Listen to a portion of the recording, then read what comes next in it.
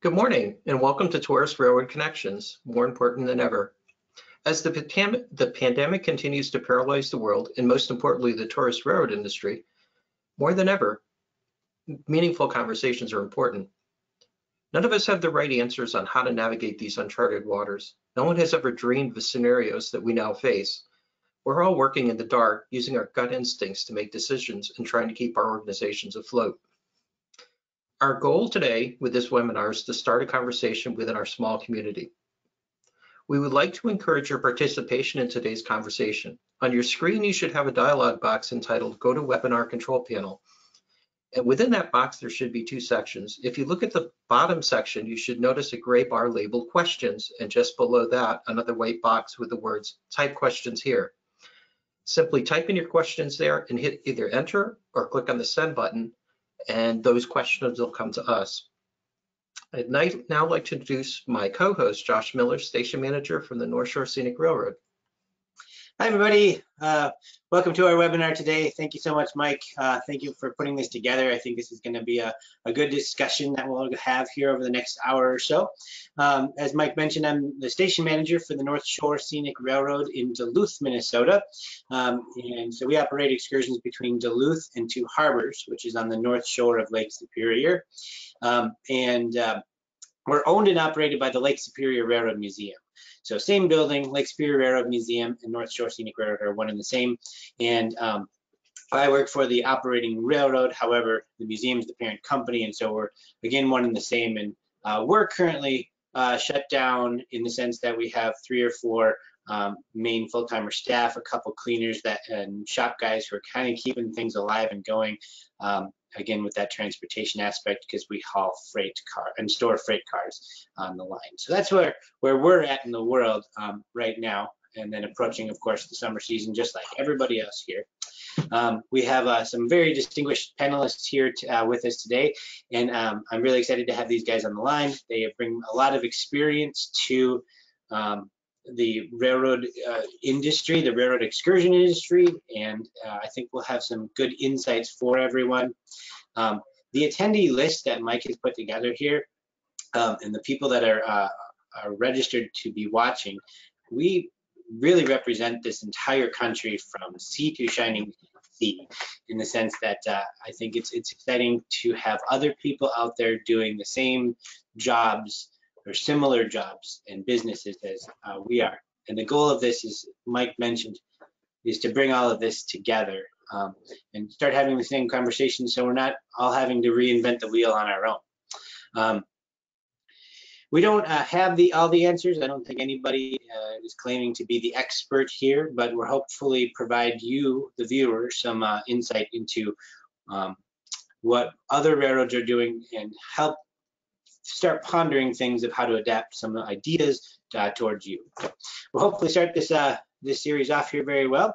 To introduce the panelists here, we have Nathaniel Guest, who is the Executive Director of the Colebrookdale Railroad and Preservation Trust, along with Mark Graybill, who is the President and GM of the Historic Rail Adventures operators of the Georgetown Loop in Colorado. So we have Pennsylvania and Colorado represented here, along with Duluth in the center.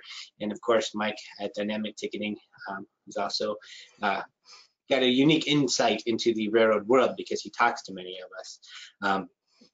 So we have a little agenda figured out. We do not anticipate getting through our entire agenda today, and that's kind of by design, because we hope to continue this conversation throughout the week, and at the same time really respect everybody's time to make this 1 hour that we have as precise and valuable as possible, so you can get something out of it but still get on with your day a little later, and then leave it as it to be continued hopefully after that. But let's quick talk about what we're going to try to cover here, and that is talking about the shutdown and how most of us are all restricted. I think all of us are restricted and closed down to the essentials, and where we're at, how far out are your trains canceled, or how far out should they be canceled? That's a discussion point. How long until we can start up again?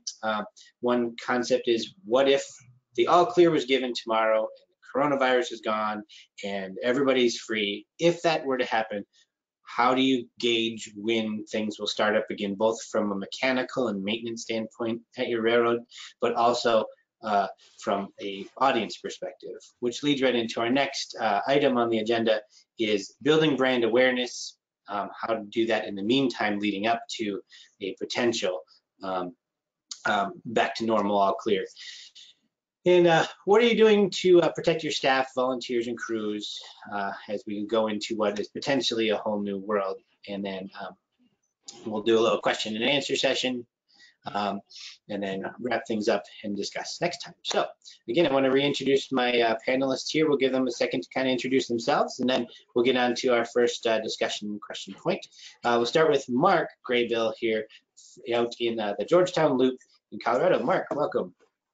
Thanks very much, Josh, and welcome everyone. And just a little bit about our operation. We are a little less than an hour from Denver, so you can make it from state capital to Georgetown in about 50 minutes on most days. So we're fortunate to be close to a major population point. Last year we had just shy of 200,000 riders, and that obviously is a big factor, the ridership that we've had last year versus what we're going to have this year. We are currently shut down. On March 17th, we laid everybody off except our HR person and our finance person, and they took a wage cut. Colorado is one of the first states, I think, that's starting to loosen some of the restrictions. So we are planning on starting some shop work and track work, and also some ticketing work starting on May 4th. So we are, and at this point we still have May 22nd as our opening day, but that is to be determined because we're still under the phase 1 restrictions. That's kind of where we're at the moment. Alrighty, well, thank you, Mark, and we'll come back to you with in just a few minutes here. But Nathaniel, want to tell us a little bit about yourself there? Sure, thank you, and thank you for having me. Pleased to participate in this discussion. Can you hear me okay? Absolutely, yeah. So our railroad is sort of at the other end of the spectrum from Mark's. We're a much smaller operation, both in terms of the number of passengers we serve and then also the number of employees we have. We haven't laid anyone off so far. What we've done is move all of our operating folks over to capital projects that we're able to continue, which are smaller in number than we would have been able under the without the restrictions that have been put in place for staying at home, so on and so forth. But one of the saving graces for us is that we haul freight, and so that being deemed an essential service, employees that we would have had working either in passenger operations or in certain other capital projects unrelated to freight have been moved over to the freight side, both to handle the freight, and we're also doing some track work deemed necessary to be able to do that freight. So we've been able to keep everyone busy and to pay them out of funds that we had for capital projects. We've also made use of some of the federal stimulus opportunities, both through the payroll protection program and the economic injury disaster loan program. So from a operations and fiscal standpoint, though we've reduced our scope of what we're doing, we have something closer to normalcy, though I use that word very guardedly and reluctantly, up until probably sometime in June, and then we're going to need to figure out what to do from there. Our operations, just as Mark said, for Georgetown Loop are also curtailed. We're not running any passenger trains. We don't have anything planned to run at least for the first part of May, and the spooling up process is going to be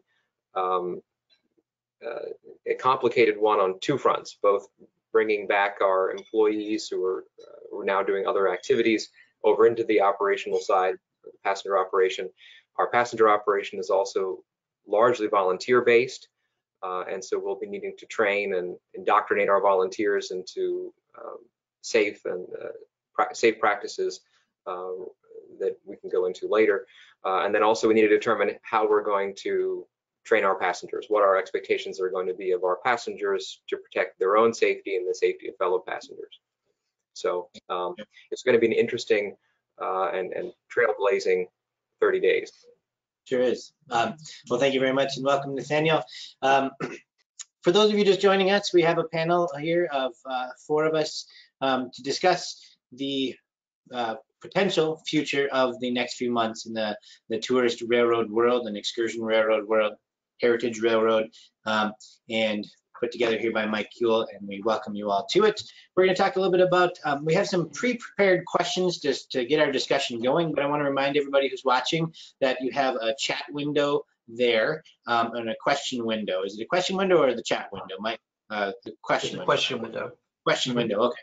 So just a reminder there, and see somebody already left us a question. So you can write in questions and comments, and then we are going to review those and kind of work them into the conversation so we can keep this moving along here. And so that way everybody can participate. But we're going to start things off with a question about, let's hypothesize about when the all clear is given. Let's just assume for a second that someday this is all going to come to an end. You know, as it is now, I think most of us are following along with our government in terms of the governors and state by state as to when we can potentially operate. And assuming that an all clear is given, because most of us have a date that it's just leading up to, and then in theory that just reopens things. What is the potential market out there is what we're going to talk about, of people, of guest passengers and excursion visitors, tourists. What is that market going to be like going forward? And I'm going to start the questions off with Nathaniel, and Mark, feel free to jump in anytime. Okay. Nathaniel, do you want to start?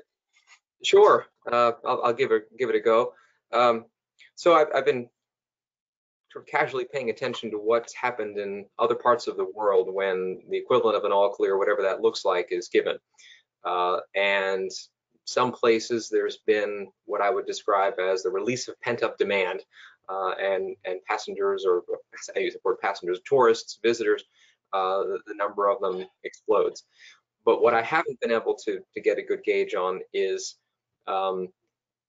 that function different in a place that's a national park with people out doing outdoor recreation, or where they're more separated and free to move about apart from each other to socially distance more readily than they would be able to do in an 800 square foot passenger car.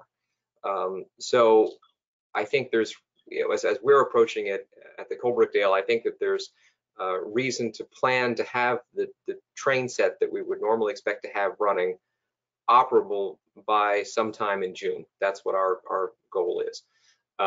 Whether we actually operate that entire train and how often we operate it is going to be based on our pre-sold tickets. So, which is a great function that, you know, all of us who have DTS, this is something that we really value, and we're going to be pushing pre-sales. So we have some sense of what that demand is going to be, sort of not saying devaluing walk-ups, but incentivizing pre-sold tickets so we have a better sense of demand. A more difficult question to answer for us is what are going to be the expectations of the passengers who buy those tickets. In other words, are they going to want to sit every other seat? That's been something that's been proposed here in Pennsylvania, that, you know, a restaurant may reopen, but everyone has to fill in, you know, they don't get to sit near each other, they have to be separated.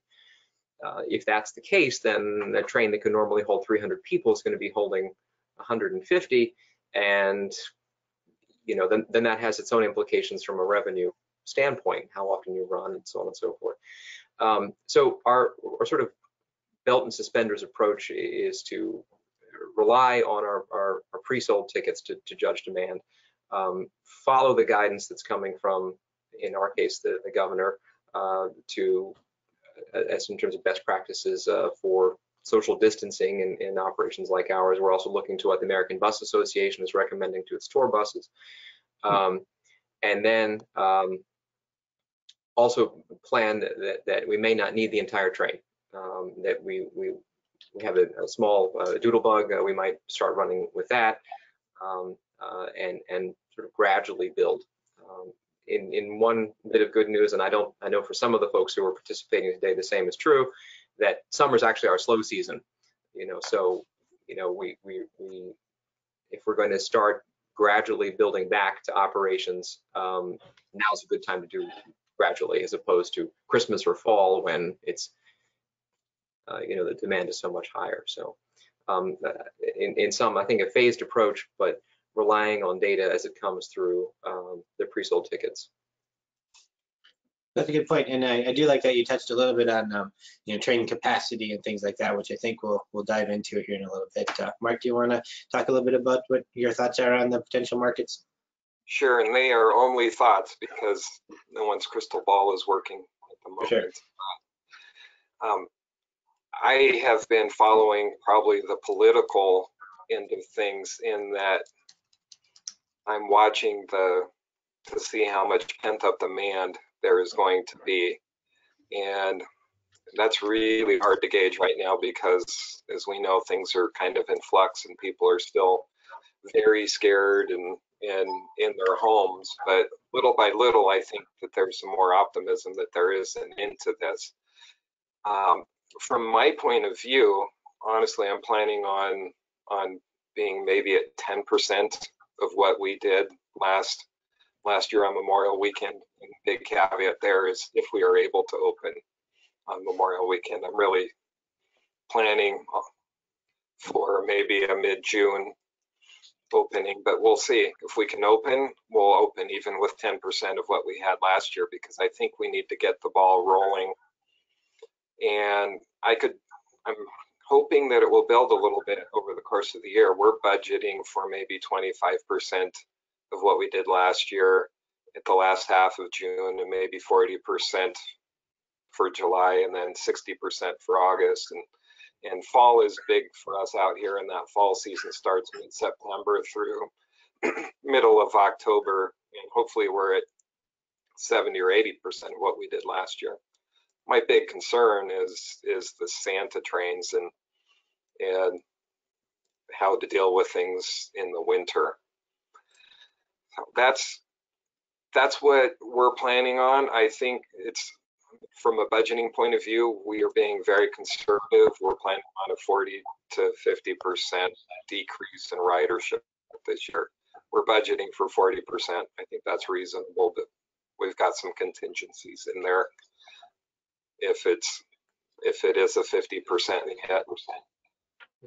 And then whenever you want to talk about capacity, how we're judging capacity and planning on social distancing at the Georgetown Loop, I'm ready to. Sure, absolutely. I do like that you touched a little bit on budgeting, however, though, because that is part of budgeting is looking into a crystal ball, and so you're starting to predict that. Both for Nathaniel and Mark, I just want to talk a little bit about where you are at currently in terms of canceled or planned train excursions.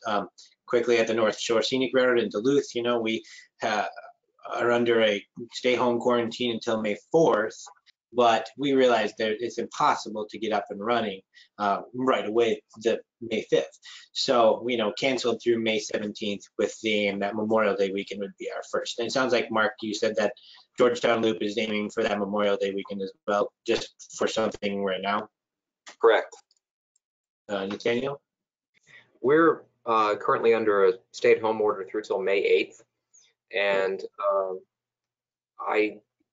I don't see us, the governor has proposed sort of a 3-phase plan, with the first phase beginning May 8th. And in just looking at that plan and trying to determine where do we fall among those organizations that he's proposing can open, I think we're at the very end. And so, assuming 2 to 3 weeks for each of the phases, I don't see us getting up into operation until June. Sure. That's understandable. But I think that brings up the importance of working as we can now, whether that's starting for us on May 4th or somebody else at the end of May. That's just making sure that we have all the groundwork in place, and that also includes policies for staff returning, making sure that you're following the best practices guidelines by OSHA, and have your cleaning policies in place, and really understand how you are going to manage people coming through your venue again. on our part, there is some confusion as to what kind of entities are allowed to open. The governor in Pennsylvania tried to be very specific in the beginning and actually listed the kind of industries very clearly, and then invited people to apply for exemptions. Well, that was it was an interesting mess.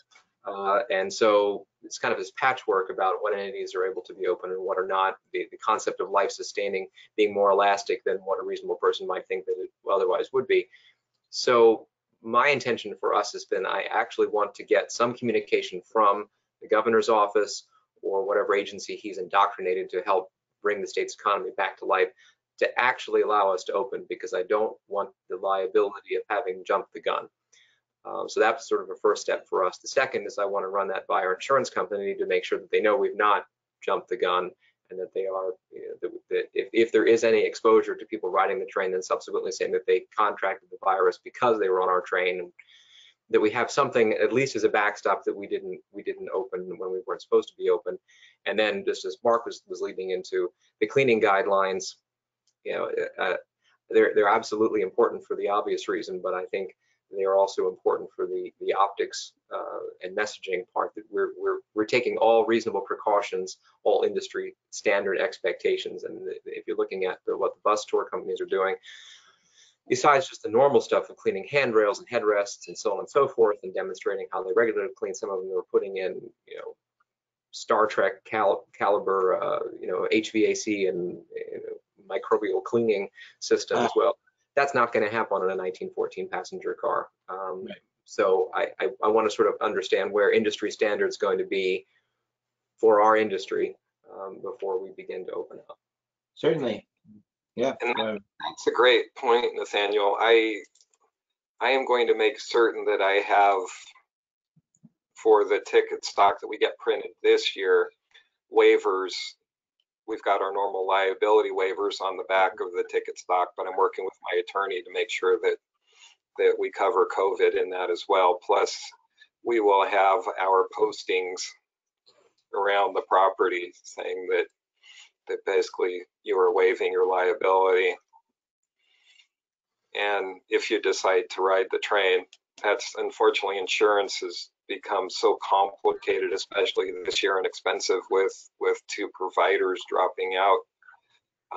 Most everybody I've talked to has seen their insurance rates jump up considerably, and we don't want to give them a reason to have to raise them again. Sure. And also protect yourself at the same time. It's a very interesting idea to think that, your practices now can result in someone, catching or not catching a virus, or any virus for that matter, or just getting ill in general. And thus that opens up a world of liability questioning that we might have to explore. And this seems like could only be a whole episode in itself, or a whole hour-long discussion perhaps in the future as we get a little closer. If you could quick dabble a little bit on the policies and procedures that you are setting in place.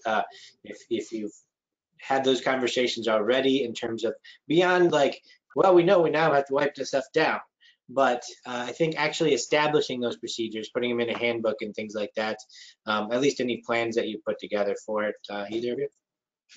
Yeah, we have, in the policies written already. I've got a fantastic team. Even though they were laid off, they were still working on the policy manual, and they used best practice from OSHA and several other sources. So we've got a very strict policy that's in place, and it's probably similar to what most other businesses are doing right now. So for employees, especially starting out in the shop, they need to keep their separation. We need to make sure that there's no more than 10 people in a group. Up where we are in Colorado, we will have about half that most of the time. People have to wear masks. We're going to take their temperature. One of the big questions that we're really pondering right now is, will we make our guests wear masks? Because that was a question real quick I want to mention from David Keller, who just brought that up here on our questions list, is talking about if we should require passengers for masks to protect our own staff. And we are absolutely considering that, and I think that we are going to, if we don't require it, we're going to highly suggest that they do.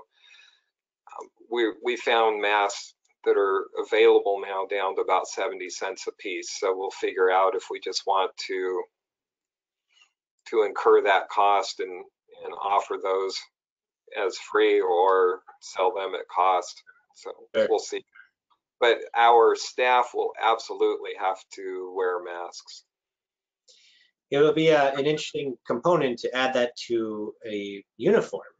As management, you know, this is a management meeting basically about our operations, and masks now become a component of a uniform, and thus, you know, need to represent accordingly, which is an interesting new piece of our business. The answer from a legal standpoint is yes, you can absolutely require them to wear masks, notwithstanding the fact there's a public health emergency issue at stake. I mean, if you're a fully private organization, you know, absent some sort of federal connection, funding, what have you, you could require all your passengers to wear red polka dots if you wanted to. You're only extending a license, and the license is on whatever terms and conditions you offer.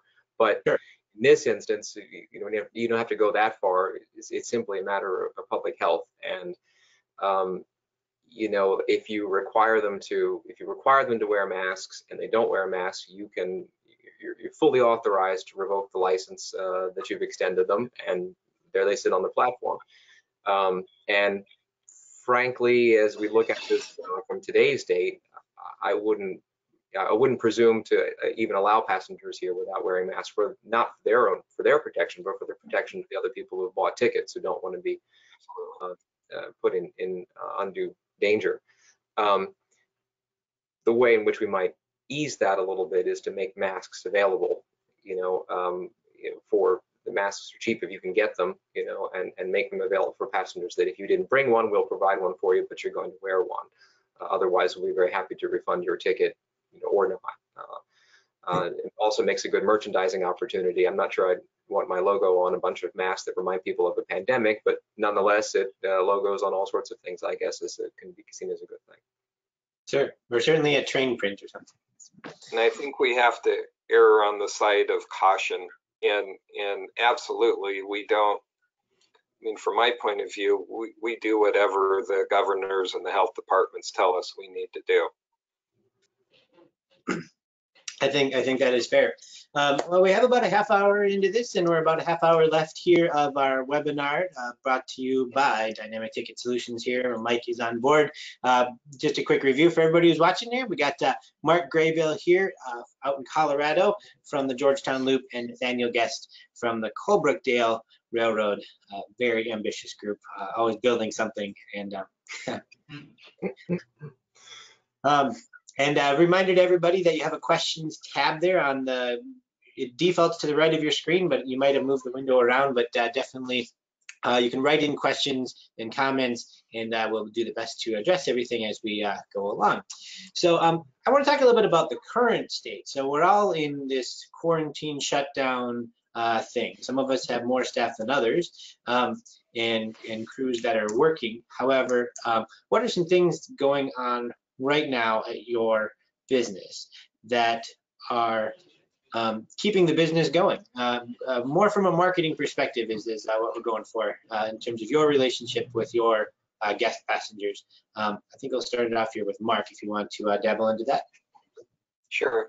So we have been keeping up a Facebook presence, and we are not focusing in on the COVID, but just running some videos and some postings from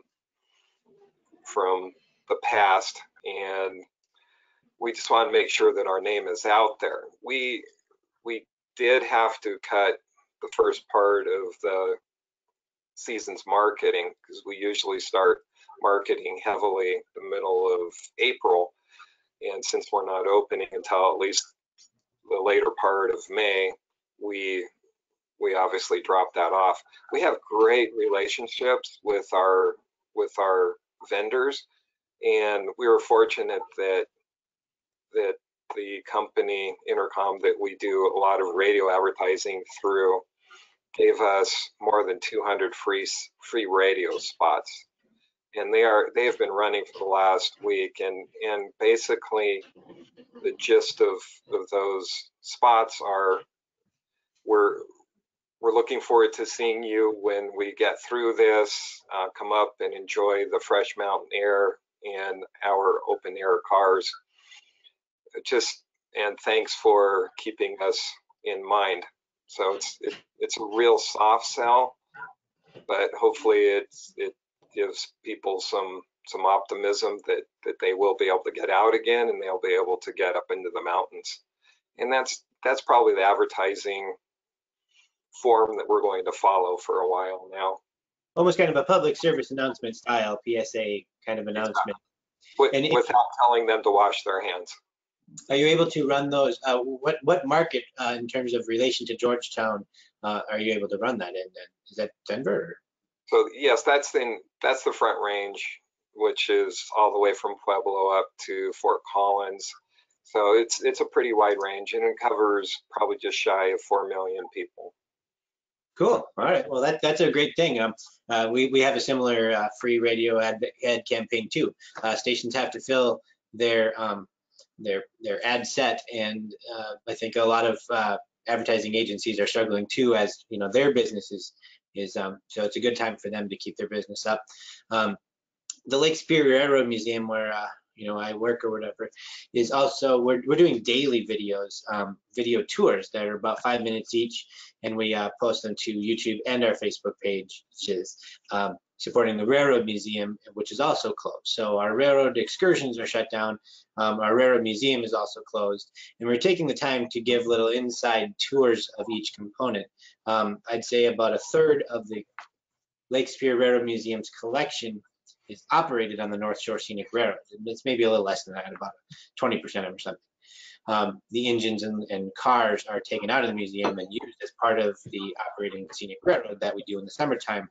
So we're able to give plugs to the railroad excursions while also promoting the museum, which is kind of fun. And we can go inside of cabs and things that we don't normally do. So I'm going to give a shameless plug that duluthtrains.com/video tours. You can watch that whole series.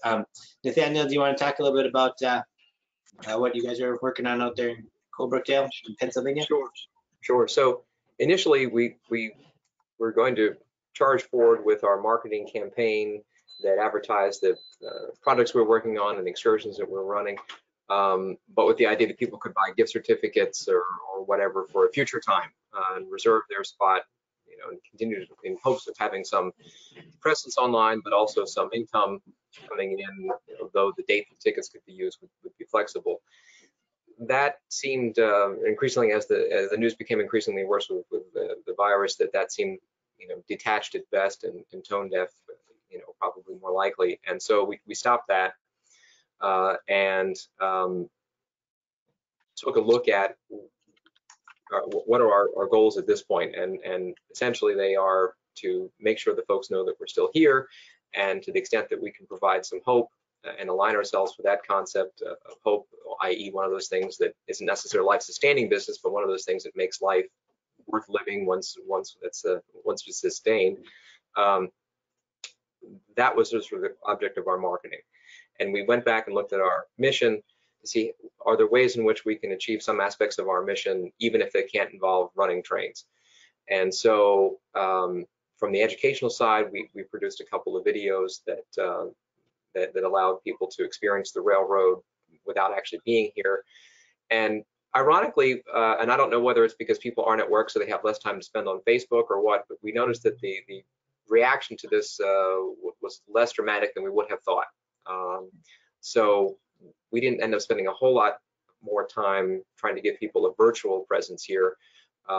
We began to shift our marketing over to other campaigns that showed the value of a volunteer-powered, community-oriented entity within the community, even at a time when its principal activity, i.e. running trains, wasn't happening. So we began a contest, a coloring contest. So we had we had created an Easter coloring book. We put that Easter coloring book online that people could download. They colored in the pictures, and then they posted it on Facebook, and it was a contest where they would win tickets. So Like Oprah giving away the car, everybody got a ticket. So I mean, everybody won. But then we also sponsored a campaign where people could go on to Amazon Smile and buy food products, and then have the delivery address to the station, to the Colebrookdale station. We filled the entire train with food, and then we delivered that, or will deliver that, to local to regional food pantries. So it was a way they could do something good. We were really just a vehicle to do that. It benefited the railroad to the extent. What's that? I'm sorry, people came to it to drop off? No, that was very importantly, and I'm glad you asked the question. We couldn't do that because of the stay-at-home order. Anything that would have encouraged people to come out was not allowed. So they ordered through Amazon Smile, and they put the delivery address to Boyertown, Pennsylvania, the Colebrookdale Railroad station. We loaded onto the train. And then we used that as we were starting this year to advertise on NPR. To the Philadelphia and New Jersey and Delaware markets on National Public Radio, and rather than pool those ads all together, we changed them to advertise this food drive campaign. And so it's a way of getting the word out and reaffirming the value that the enterprise has to the community in a way that's different than we would otherwise be able to do. So I think now the messaging probably, as people are really focused on life returning to some sense of, I use the word caution, normalcy. We're going to let the rest of the world kind of come back to life in order, and then as it seems appropriate, begin to roll out marketing about us. I mean, I don't think it's a good time, when we're starting to open up other industries to sort of jump into that mix in advertising and have that message get lost. I want to come in sort of closer to the end of it. I mean, it sounds like what we're talking about is just brand awareness stuff during the shutdown. Nobody's doing any active advertising campaigns. I would call it much more marketing and brand awareness of keeping us in mind, keeping us in the back of your head. Look, we're still here, stuff like that. I think that kind of summarizes one that. of your questions, one of the participants' questions asked about fundraising, when to begin doing fundraising activities again, and I just wanted to, consonant with what I mentioned before about advertising for excursions, a similar message that yes, many of us are charitable organizations with an education and community benefit purpose. We have our place in line, I think, is the way in which people might perceive us. And we, at least in terms of the Colebrookdale Railroad, have stopped our fundraising messaging for the time being. And when it seems appropriate, we'll begin to roll that back out again. Sure. Yeah, and I want to continue on this topic. I wanted to get to Alan Camp's question here. He's from the Branson Scenic Railroad, and he's got a good question that we're going to talk about in just a few minutes. But before we get to that, I wanted to talk a little bit about the cancellations. You both canceled excursions, public excursions, right? And there's different avenues you can take in terms of full refunds, ticket vouchers, cancel and walk away. There's lots of different ways you can take it, rescheduling.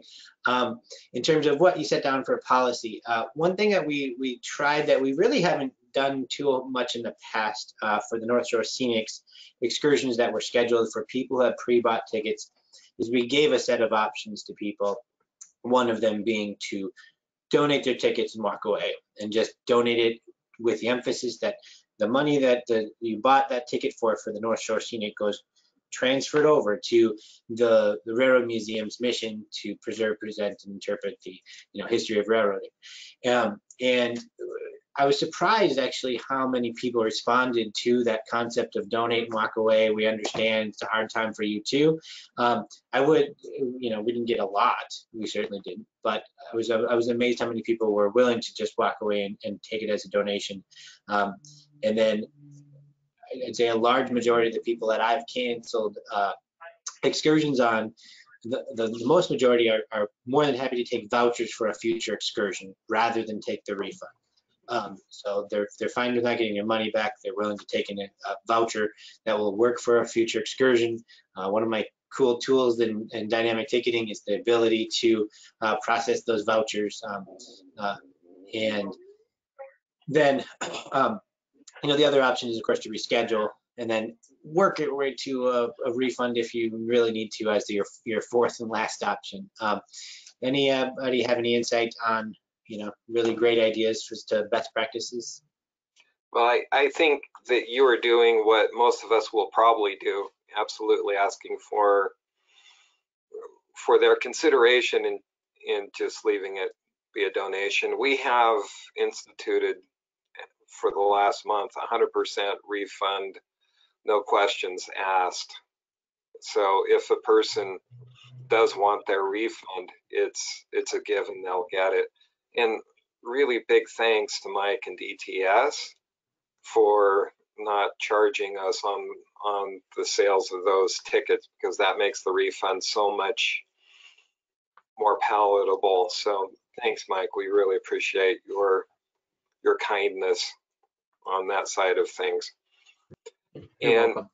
right now from our point of view, we've been treading water. We've been selling a few tickets, even though they're down about 97% in sales versus last year.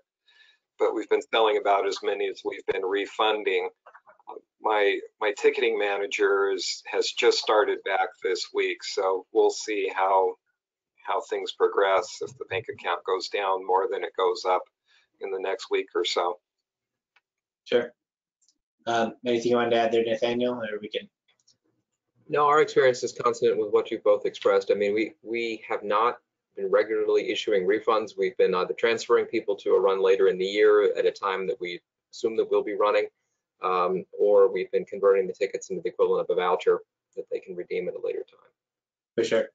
All right. I wanted to dabble into Alan Kemp's question he submitted to us about the lobby and boarding area. We've talked a little bit already about our trains itself, with the loose idea that we'll seat people in every other seat or something like that, and restrict the amount of space you have. We've talked about adding train cars to our consist and still reducing capacity, so you have a lot more room to space out. But Alan's question, if this again is at the Branson Scenic Railroad, which by the way is a beautiful train, and Silver Streak line, is the boarding area. How do you change a line queue for social distancing when you have restricted space? Most of us have smaller depots and boarding areas, and what do you do there? And anybody have any thoughts on that? If you want to go first, Mark. No, I just have a comment, and then I'll try to give an answer as to what we are doing.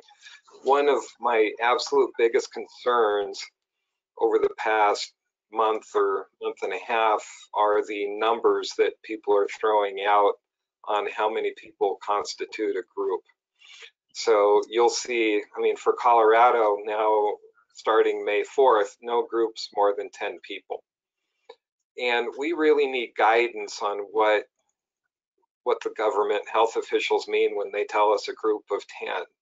So is that 10 people on our property, or is that 10 people who are 10 feet from another group of 10 people?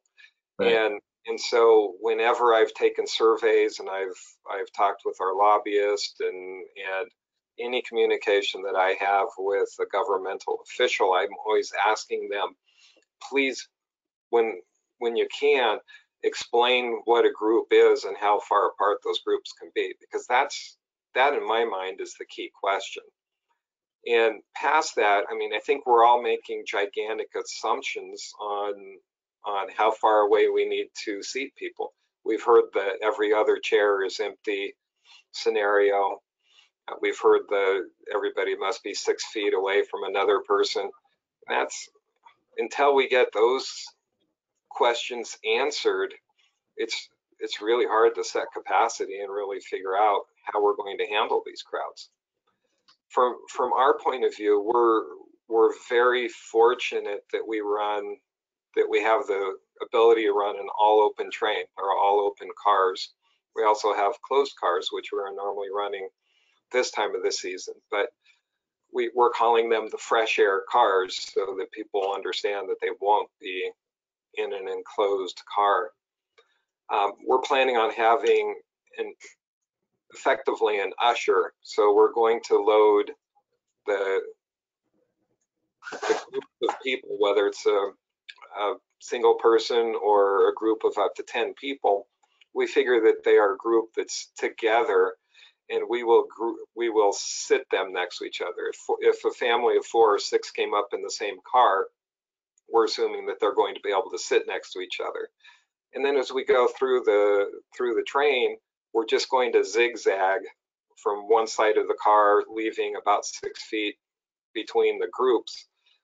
And that will work well for us for this time in the season because we have bench seating.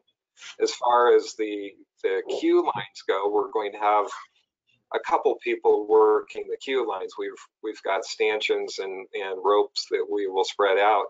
And our queue line, which used to be maybe 200 people standing in a 50 by 75 foot space, now that space is going to extend a couple hundred. We're going to leave 6 or 10 feet between each group. So I think that from our point of view, our geography will allow us to keep people fairly separated, even though we'll still have hopefully 100 or 150 people on a train.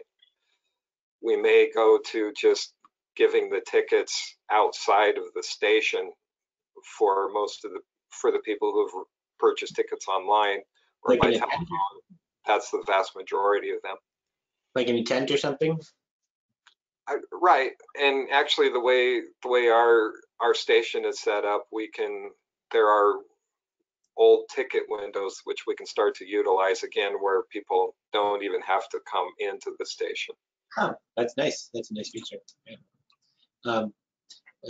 I really liked the idea of potentially boarding people more of you call their name and bring them on, call their name and bring them on versus open up the line queue and everybody gets on because we made a boarding call over the announcement, which is an interesting idea. It certainly slows the process down a little bit, but assuming you maybe have less people to board at one time, it's an interesting idea. It certainly makes it more of a intimate is a weird word, but you're actually making a connection with each party. They get their name announced on the microphone, which is kind of cool.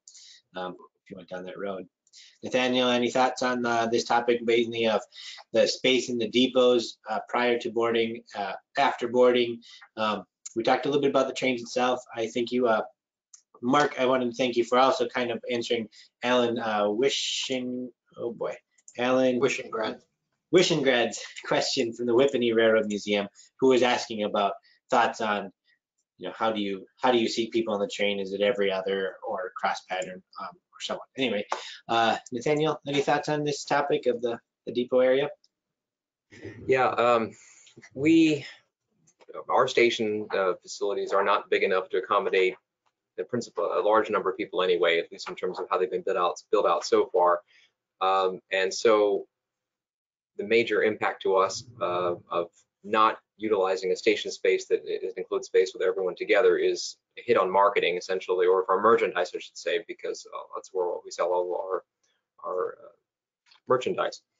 But my assumption of how we're going to proceed is that rather than actually requiring people to come in and pick up a ticket, they can use their printout they get from when they reserve online at DTS. So only those folks who are coming as walk-ups will need to go into the station. We've been working with DTS to create a reserve seat module. So all of our seats are numbered so that when you buy your tickets, you'll be able to actually choose your seat on board the train. My assumption is that we're going to block out certain seats so that we force that every other seating that we've been speaking about. And so that when passengers arrive, they know what car they're in, they know what seat they're in. And then if we can do this, and I haven't rolled this out to our staff yet, so I'm not quite sure what they're going to tell me, but maybe titrating the boarding times. So rather than saying everybody show up an hour beforehand, that we have you show up at a closer interval. Now, obviously, some people just don't respect that, but having those boarding time sets so they're not all coming here and waiting outside at once. Our train is relatively small, so this is an easier thing to do than, say, Sure. perhaps at Branson or wherever where you've got many, many more cars. I want to come back to one thing that you were mentioning there, because it coincides with the question we got from Branda Roos from the Arkansas and Missouri Railroad, which is another beautiful railroad in our country here, is talking about contactless check-in. There's different ways that we all process pre-made reservations in terms of they have to come to our counter most of the time and pick up a ticket to take to the train. However, obviously technology makes it possible to do other things. I know that Mike's going to hate me for just announcing the concept of this, but I know Mike has been thinking about things such as, scanners and stuff that you can take that confirmation email via electronic or paper and walk it right to the train. Nathaniel, what you were talking about there was taking that confirmation though to get on the train. Are you exploring the world of not checking people in then and hitting that little check-in button, or where you're at? Yes. So the lack of importance of that check-in button is interesting. I think redemption is something that we all would love to track and things like that, but there really isn't anything, more that you need than proof than, look, I have a confirmation email, let me on the train. And here's my 4 people right here with me. And there may be other ways to do that. If you've got an all reserved seat train and you see that, the seat is not filled, then presumably that the people aren't there. That becomes a more mechanical, someone's walking around with either a tablet or a printout from DTS or their DTS system on their phone. So it's still possible to do maybe after the fact, but it may be one of those things necessary to sacrifice if you don't want to queue people up inside your station or have a tent outside or what have you. So Sure. One of the things that we try to do, and I know other railroads do this as well, is there's either a car host, a trainman, a brakeman, or some railroad official assigned to every car. And so it may be that we have them sort of ex post facto taking attendance, or checking people in as they arrive with the conductor's report. We know who's in what car and how many are in their party, that sort of thing. So it's not impossible to do just for us, and I speak only for us, in the overall scheme of things in terms of all of that we're going to have to do in addition to what we're normally used to doing for running the railroad now to both protect public health and also to build confidence in the public that we are protecting their health. If I have to let a few things go that I would normalize otherwise do, i.e. merchandise or checking people in, maybe I'll have to live with that. Sure. Yeah, I mean, the exit through the gift shop concept is a little bit trickier. Yeah, certainly. Well, we have a little under, just over 5 minutes, I guess, left here. We really wanted to stick with our 11:30 our close-up time with the thought that this conversation will continue here. But and I want to thank everybody for riding this with us. Reminder that you can put in some questions there in the question tab. Defaults to the right side of your screen, and feel free to ask any questions. We'll give a shout out as best as we can. Do you guys have any thoughts here, just kind of in general, things that you want to make sure that we touch on for today, in terms of where we're at currently in the the COVID-19 shutdown, in terms of what you can say in the crystal ball looking forward here to the next few months? I have one comment, and I hate to ask, I mean, we're all incredibly busy at the moment, and I know that Mike is absolutely one of the people that's incredibly busy, but something that might help me and probably will help our group, and that's kind of knowing what the sales patterns are over the next few weeks. And it might be a case where we just shoot Mike an email individually and say, my sales are for last week we're still down 97%, or hopefully my sales last week were only down 80% versus last year. And then he could just maybe send out a blanket email to the people on the list. I think I would feel nice. I'd feel better knowing what other parts of the country are doing, especially I think it'll help the railroads who are opening up a little later as well to kind of know what the pattern is for people. I think we're going to be one of the first to open, and we're maybe, depending on the governor and the health department officials, but we're happy to share our ridership trend with this group. And again, we're just one railroad, but if we're looking around at 12 different railroads and seeing what the patterns are, I think that will help us as an industry budget for the rest of the season and kind of prepare for the trending. I think if people want to actually send me that information, I'd be happy to disseminate it and distribute it to those who asked for it. Yeah, I think that's a great idea, Mark, that you brought up here, and then thank you, Mike, for compiling this. However we end up figuring it out, I think it'd be really cool to be able to see sales trends. I mean, even outside of this COVID thing, and maybe there's some sort of, we opt in to share our general data to Mike, who has it anyway, and is able to, compile it in such a way that we get some sort of industrial average, if you will. Absolutely. And I want to keep the work down for Mike. In my mind, it doesn't need to be really pretty, but just getting that information out there is very helpful. I wanted to make two quick points. I know we're just about out of time, but I think it's very important, and I'm sure everyone has, but look into the federal programs that are out there to assist small businesses. They're not limited to for-profits. They're also open to nonprofits, sole proprietorships. They're very open. I particularly recommend the payroll protection program. As everyone sees, it's going to get another boost of revenue. So if you've applied, it's funded, now's the time. Get the application and get it in the queue. It takes them about 3 weeks to process it. I mean, I've heard different things, but it takes about 3 weeks to process it. Work with a local bank to do it, and keep really good records, because 8 weeks of your payroll, rent, mortgage interest, and utilities convert to a grant. That's the best program going for all of us. You can also look into the EIDL program. I definitely recommend you apply Economic Injury Disaster Loan. You can click a box that says, are you interested in $10,000? Click that box. You'll find that goes into your bank account, and it's forgivable, whether you take the loan or not. So I'm giving a sort of a summary of this, but look into these programs. Additionally, the other railroads that I've been speaking to, because we don't know what the economy is going to be like, and the desire for the public to spend money, disposable income, on journeys of pleasure, coming up with block tickets or joint tickets to other kinds of attractions in your region. It may represent a small hit of income, but it also represents a boost of potential demand. So for us, we're partnering with a couple of national historic sites and places that are open air, so that we become part of that package. Thank you. Sure. And those are great points, Nathaniel. And also the FRA has put out some grant opportunities too for commuter lines and freight lines. We don't apply to any of those because we're a tourist railroad, but there may be some of you who do. Some great information there. And I really enjoyed this conversation, guys. I want to thank you for being here today.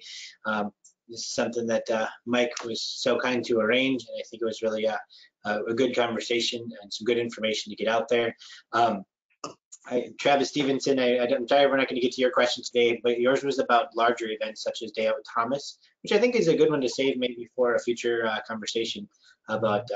Many of us host large events such as Day Out with Thomas that are very touch focused in terms of things for kids to do and touching things. And so I think that's a good conversation maybe we can save for next week.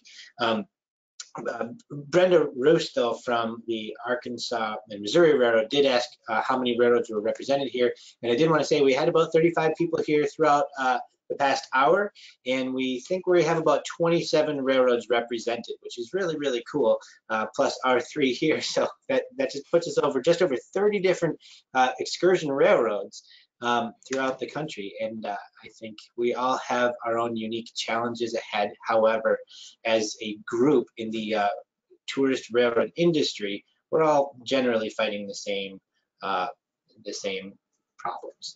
And I think together we can get a general idea of some other ideas and things to keep in mind, that I'm really excited about continuing this conversation.